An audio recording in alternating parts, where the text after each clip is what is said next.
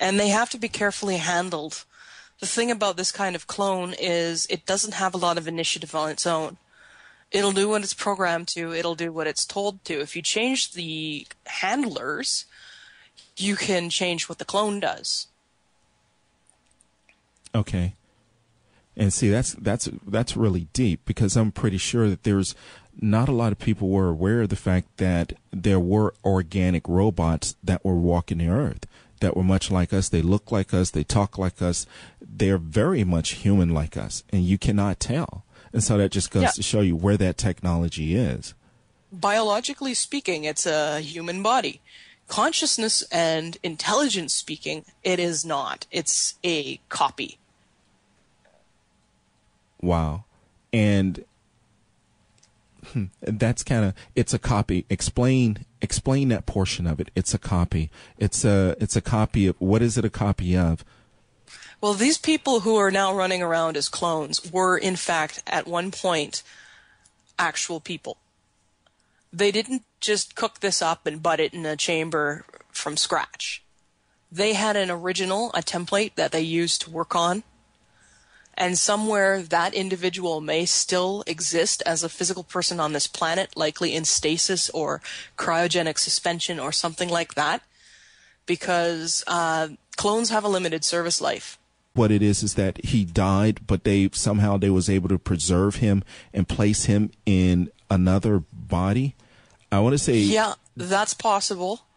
It's hard to make a soul stick in a clone, but it can be done. Typically, though, what they're doing in the case of these clones is they're just cloning the body and then having it handled. And later that's forced reincarnation. That's a bit different. Yes. So how is that done? How are they able to capture an ascending soul and force that reincarnation into another body? Well, up until recently, that's what happened here. That's what was going on. That's what all these soul traps and conditioning machinery and setups were intended to do. Capture human souls at the point of death, and instead of permitting them to go on to whatever their natural next step was, shuffle them back into the deck, send them back down here. In that case, it sounds like somebody got an instant transference, but usually there's quite a bit of conditioning and mind control and programming that goes on before they shuffle us back in. Okay, and that's what was that. Is that what the cube was used for? All because they had a number of trapped souls up there. Yep, there was facilities on the cube. There was facilities on Mercury, Ganymede, and Enceladus. On the moon. There were some under the Pyrenees here, and in other places on this planet. And have all of those souls been liberated yet? Most of them have. I'm not going to say 100% because there may be facilities that we still haven't discovered yet. Do you feel it necessary that people should kind of prepare not to be able to have access to food and that kind of thing for a period of time? All right, I live in Canada. Uh-huh. Where I live, we routinely get snowstorms that can knock out food and power and electricity and all of the, and communications and transportation for a week or more. On a simple disaster preparedness basis, I would recommend that you have 2 weeks of food, water, medicines, anything you need. Because if you live anywhere where there is any chance Mother Nature could get uppity, you need to be prepared. From a social standpoint, this also makes sense. No fear-mongering involved. Just simple preparation. Remember the Boy Scouts, always be prepared.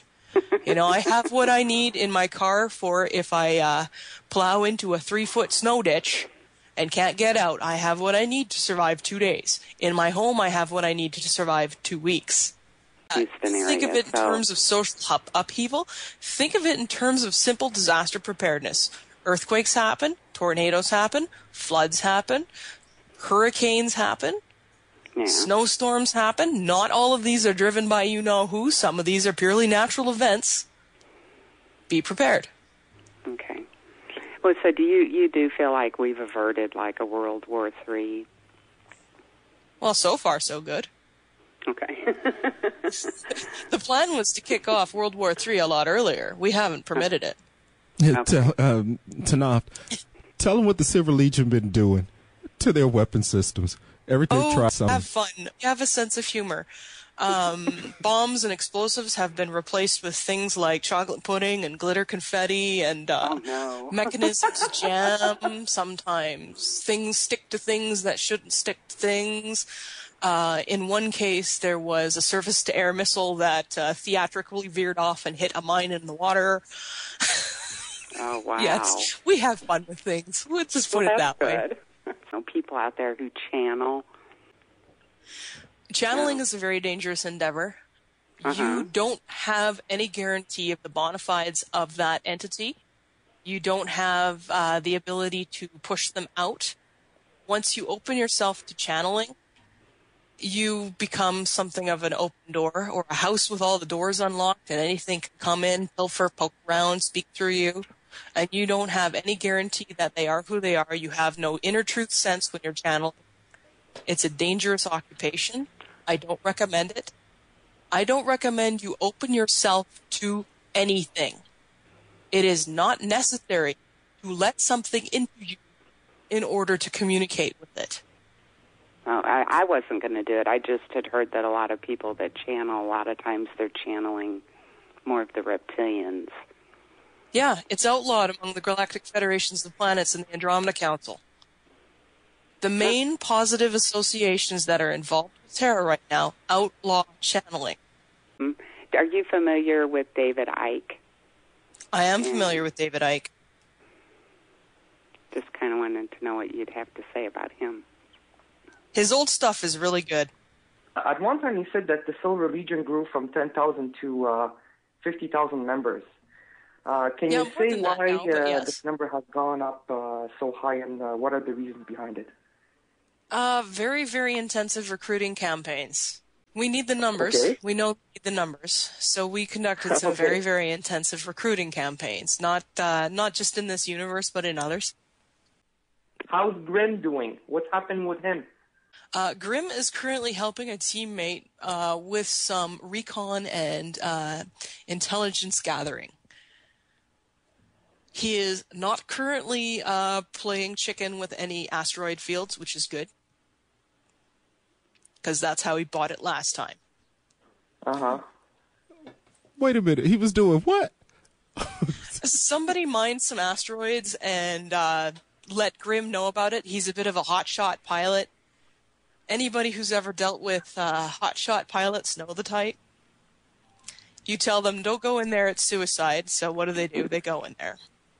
And he did. And he met his demise on an asteroid, destroyed his scout craft, had to be brought back to life. I grounded him for 3 whole months. But he's back in the air and having fun. That's what I'm saying. He was just out having fun. Boys and their toys. Yeah, well, it's not just boys. The hotshot pilot mentality occurs among women, too. Yeah, so you got to let them have their fun. I mean, hey, listen. I'd like to fly through an asteroid field, too, in a hotshot plane. So if you take it out, you got to want to play. Well, you said that there was some genetical modifications by the reptilians where they basically introduced pain and risk of death during childbirth. Do you know how this was done and how long it took to implement? No, I'm not a genetics expert. My one of my brothers is a genetics master, and he could probably answer that, but he's not physical and able to talk. And I have limits to the amount of technical information I can bring through. But All yes, right. He says it occurred over about 1,000-year period that the manipulations were made. The first manipulations that were made were the ones that shorten our lifespan from the natural 3D human lifespan of 1,000 to 1,500 years to 50 to 100, if we're lucky. Okay, and why was that done? Because a mayfly population is a lot easier to control than an elephant population. So the shorter lifespan, so they keep bringing them in and programming them, catching them from birth, and okay. Yeah.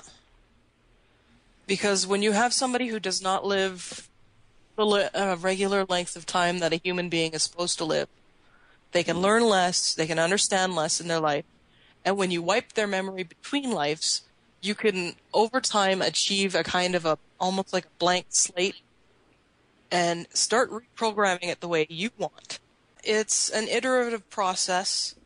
It was never an instant process, never intended to be an instant process. It was intended to be a 26,000-year-long iterative process, a slow takeover. Are we in a different cycle now? Yep. Okay. And what cycle are we in? I don't know that I have a name for it. You know, I'm not one of these people who has to declare it in, the age of Aquarius or something like that. so you don't want to call it that. What would you? But how would you explain the cycle that we're about to embark upon now? Transition to the fourth and higher dimensions. And to all those people who want to skip straight to the fifth, unless you're from the fifth, it's not going to happen. This isn't a race to the end. From what I have observed in the people around me, even people who a year ago, their primary concern was, mowing the lawn or finding a job or whatever, are now talking about subjects that I have kept mum on for years because of ridicule. You want to join the conversation?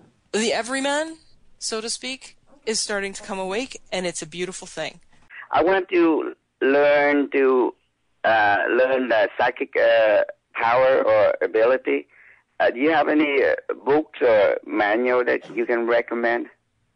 The problem with books and manuals is that most publishers are compromised. And if you want your book or your manual to be published, the editors will always suggest some certain changes which seem subtle but have a huge impact in terms of success. In some cases, you have practitioners who are selling their methods for money, and those methods have been designed to give you a certain degree of success to allow you to think that you're succeeding, but you're actually feeding into the enemy's goals. So in this case, what I would suggest to you, crowdsource it. Use the internet. Follow your gut. If something inside is saying this doesn't sound completely right, take the stuff that does sound completely right and modify it to suit your needs. Can you give some tips on how to communicate with our angel? Well, for one thing, don't let anything into your body. Don't let anything into your mind. You don't ever need to let anything inside of you in order to communicate. Instead, project your thought outside and meet halfway. Kind of like a handshake. Now, for me, when I was learning telepathy, it did not start with words. It started with images and emotions. Set out your intention to speak to a specific individual, not just generally whoever's listening, because that might not always be a person with your best interest in mind. Intend specifically to contact something that loves you unconditionally, that is there with your best interests in mind, that will not harm you, and that comes in the highest good. Can you clarify, can you explain a little bit more on about not to let anything get into our body? What do you mean by that? What I mean is don't let something try to possess you, whether they call it channeling or whatever they call it. Don't let something come into your mind and control your body.